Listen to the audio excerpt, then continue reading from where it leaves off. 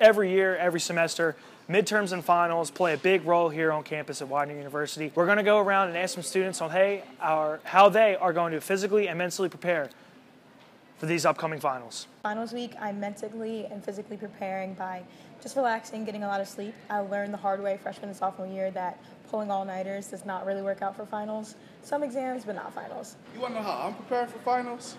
Well, first of all, instead of waiting around to the last minute like I usually do, I'm going to actually get things done ahead of time.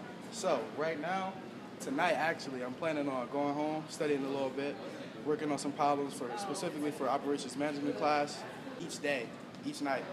Schedule out some time where I'm going to focus my time and attention on doing that instead of just, utilizing my time to watch Netflix and just sit around and eat pizza or something like that with my girlfriend. Getting ready for finals is definitely a difficult time. Right now I'm typing a 15-page paper and I have 2 of them due.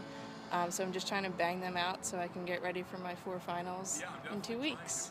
Now, me personally, I am a student here on Widener's campus, and how I'm going to mentally prepare and how to physically prepare for these upcoming finals, I'm going to crack me open up a monster. Study hard, people.